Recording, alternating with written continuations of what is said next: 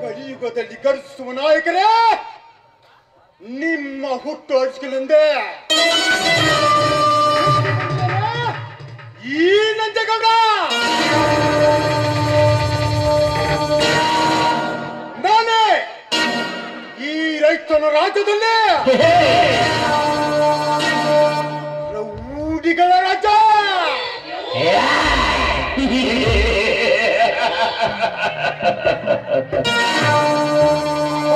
ಹಕ್ಕಿಗಳ ಶೀಲ ಕುಕ್ಕಿ ತಿನ್ನು ಮಧ್ಯೆ ಈ ನಂಜೇಗೌಡನಿಗೆ ಮಜಾ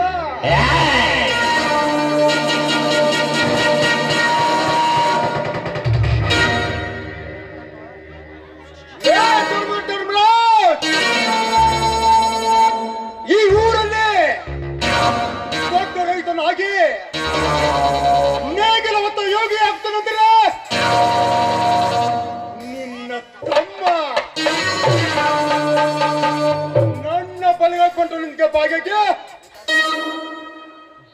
ಹೆಚ್ಚಿನ ಗಾಡಿ ಸ್ಪರ್ಧೆಯಲ್ಲಿ ನಮ್ಮನ್ನು ಸೋಲಿಸಿದರೆ ನಾನೇನು ಸುಮ್ಮನಿರ್ತೆಂದು ತಿಳ್ಕೊಂಡೆನು.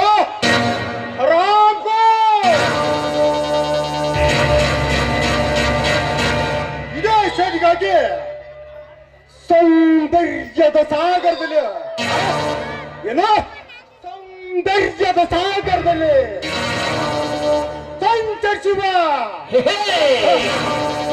ಆ ನಿನ್ನ ತಮ್ಮನ ಹೆಂಡತಿಯನ್ನು ಏನು ಆ ನಿನ್ನ ತಮ್ಮನ ಹೆಂಡತಿಯನ್ನ ನನ್ನ ರಂಗನಿಗೆ ಮಾಡಿಕೊಳ್ಳುತ್ತಿದ್ದರೆ ನನ್ನ ಹೆಸರು ನನ್ನ ರಂಗನಿಗೆ ಮಾಡಿಕೊಳ್ಳುತ್ತಿದ್ದರೆ ನನ್ನ ಹೆಸರು ನರದಾಗ್ರ ಗೌಡನೇ.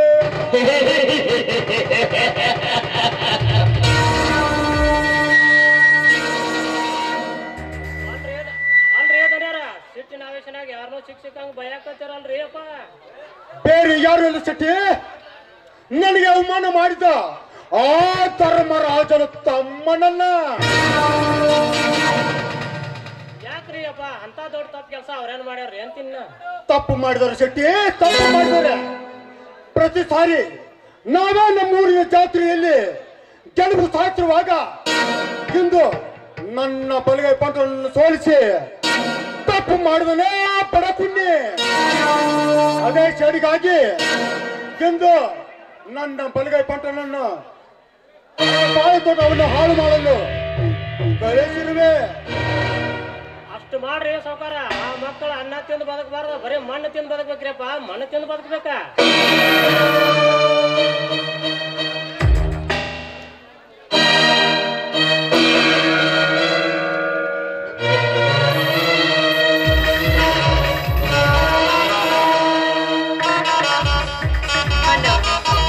ನಾನು ಹೊರಗಡೆ ಸುತ್ತಾಡಿಕೊಂಡು ಬರಬೇಕು. ಅದಕ್ಕಾಗಿ ನನಗೆ ಒಂದು ಸ್ವಲ್ಪ ಹಣ ಬೇಕಾಗಿತ್ತಲ್ಲ. ನೋಡು ತಂಗಿ, 150 ಎಕರೆ ಆಸ್ತಿ ಹೊರತಿ ಆಗಿರುವಾಗ ಅದಕ್ಕೆ ಸಂತೋಷ ಪಡ್ತಿರುವೆ. ತೆಗೆದುಕೋ ಈ 10,000 ಹಣವನ್ನು. ಆಯ್ತಣ್ಣ, ನಾನು ಹೋಗಿ ಬರ್ತೀನಣ್ಣ. ಆಯ್ತು ಸೋರ್ಣ, ಹೋಗಿ ಬರ.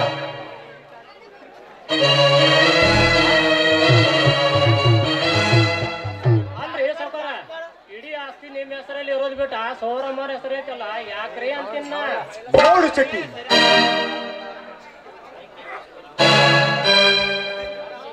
ನೋಡು ಶೆಟ್ಟಿ, ನನ್ನ ತಂದೆ ಚಟ್ಟಾನ ಆಗೋದಕ್ಕಿಂತ ಮುಂಚೆ ನಾನು ಅವನ ಸತ್ತು ಹೋದ ಮೇಲೆ ನನ್ನ ಆಸ್ತಿ ನನ್ನ ತಂಗಿ ಹೆಸರಿಗೆ ಬರೆದಿಟ್ಟು ಸತ್ತು ಹೋದ.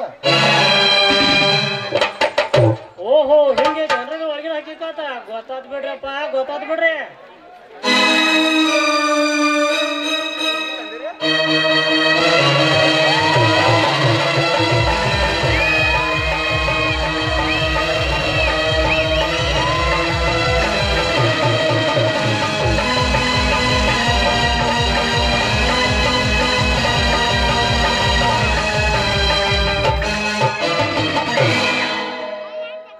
ಧನಿ, ನೀವು ಹೇಳಿದ ಹಾಗೆ ಧರ್ಮರಾಜನ ಬಾಳೆ ತೋಟ ಕತ್ತರಿಸಿ ಬಂದೆ.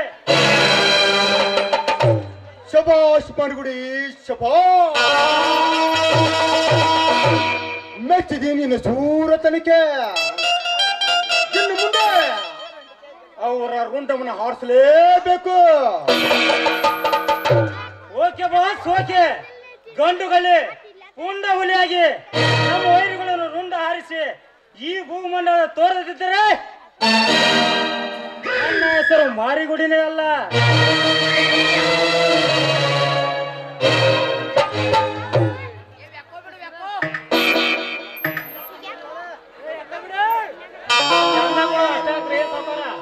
ಆ ಮಕ್ಕಳನ್ನ ಚಪಾತಿ ಲಾಡ್ಸಿದಾಗ ಲಾಡ್ಸಲ್ರಿ.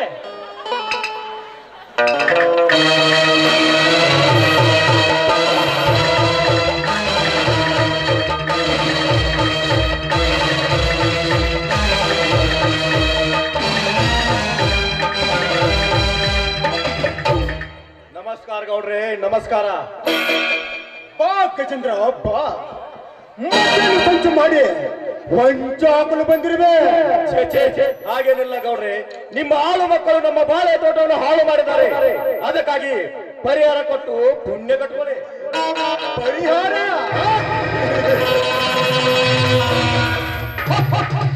ನಿಮ್ಮಂತ ಪರದೇಶಿಗಳಿಗೆ ಈ ಸಾಹುಕಾರ ಕೊಡುವುದಿಲ್ಲ ಪರಿಹಾರ.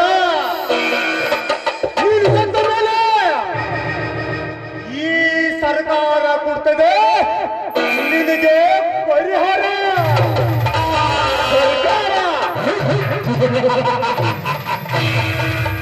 ಈ ಸರ್ಕಾರವನ್ನು ನಡೆಸುವ ಸರ್ದಾರನ್ನು ನಿನ್ನ ಮುಷ್ಟಿಯಲ್ಲಿ ಹಿಡಿದುಕೊಂಡು ರೈತರಿಗೆ ಸೇರಬೇಕಾದ ಸರ್ಕಾರ ನಿನ್ನ ಅಪ್ಪನ ಎತ್ತಿ ಹಾಕೊಂಡು ಮೆರೆಯುತ್ತಿರುವಾಗ ನಮ್ಮಂತ ರೈತರಿಗೆ ಎಲ್ಲಿಂದ ಸೇರಬೇಕು ಸರ್ಕಾರದ ಪರಿಹಾರ?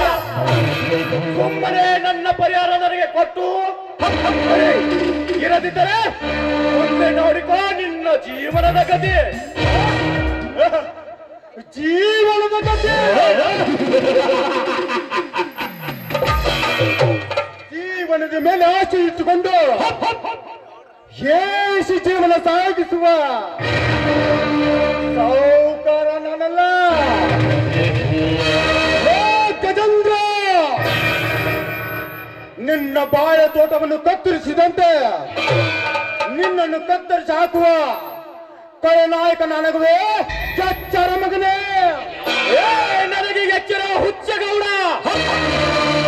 ನೀನೊಬ್ಬ ದೊಡ್ಡ ಸಾಹುಕಾರನೆಂದು ತಿಳಿದು ಸೋತು ಹೋಗುವ ಜಾತಿ ನನ್ನದಲ್ಲ. ನನ್ನನ್ನು ಕತ್ತರಿಸುವ ಕಳ್ಳನಾಯಕ ನೀನಾದರೆ ನಿಮ್ಮಂತ ಬಂಡ ಶ್ರೀಮಂತರ ರುಂಡ ಹಾರಿಸುವ ಪುಂಡ ಹುಲಿ ನಾನಾಗುವೆ. ನೀನು ಎಚ್ಚರ. ನಮಗೆ ಎಚ್ಚರ ಹೇಳುವನು ಹುಚ್ಚ ಗಜೇಂದ್ರ.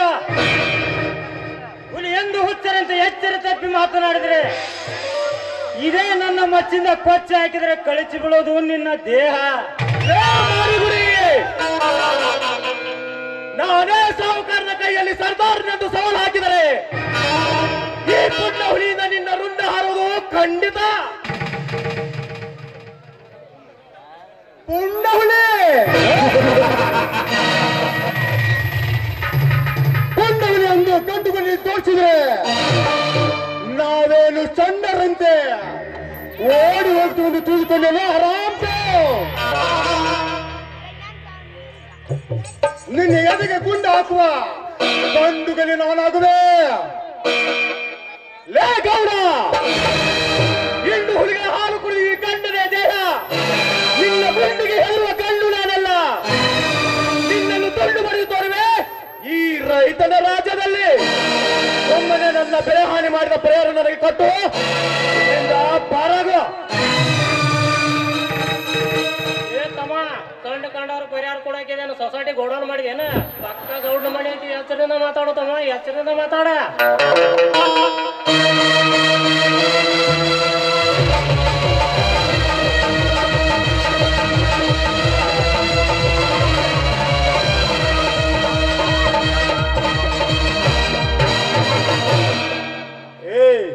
ನಮಗೆ ಎಚ್ಚರಿಕೆ ಹೋದ ಸೊಳ್ಳೆ ಮಕ್ಕಳೇ, ಸುಮ್ಮನೆ ನಾವು ಗಜೇಂದ್ರನಿಗೆ ಕೊಡಬೇಕಾದ ಪರಿಹಾರ ಕೊಟ್ಟು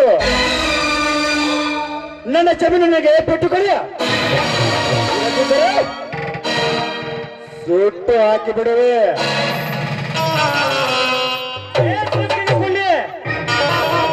ಈ ದರ್ಪದ ಕೋಟೆ ಒಳಗೆ ಸರ್ಪದಂತೆ ಸಜ್ಜಾಗಿ ನಿಂತಿರುವ ನಮ್ಮ ದನಿ ಎದುರು ನಿಂತು ಮಾತಾಡೋ ನೀನ್ ಯಾವಲೇ ಬಚ್ಚ? ಏ ನಾಯಿ, ಮುಚ್ಚು ಬಾಯಿ. 10 ವರ್ಷಗಳ ಹಿಂದೆ ಈ ನಿನ್ನ ಗೌಡ ನನ್ನ ಹೆತ್ತ ತಂದೆ ತಾಯಿರ ಕತ್ತು ಕೋಶಿ ನನ್ನ ಆಸ್ತಿಯನ್ನು ಎತ್ತ ಹಾಕಿದ ಸೇಡಿಗಾಗಿ ಇಂದು ಬಂದಿರುವೆ ನಿಮ್ಮೆಲ್ಲರ ಶಿರ ಕತ್ತರಿಸಲು. ಸಿಂಹದ ಮರಿಯಾಗಿ, ಸಿಂಹದ ಮರಿ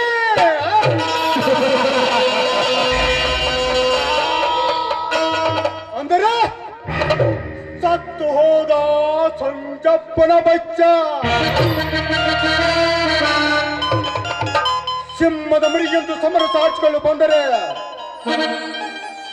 ನಿನ್ನನ್ನು ಇಲ್ಲೇ ಮುಚ್ಚಾಕುವೆ ಮಗನೇ, ಎಚ್ಚರ.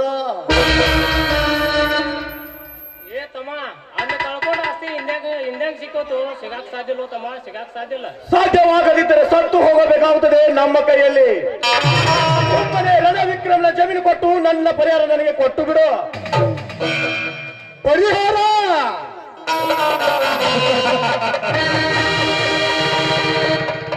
ಕಂಡವರಿಗೆ ಪರಿಹಾರ ಕೊಡ್ಲಿಕ್ಕೆ ನಾನೇನು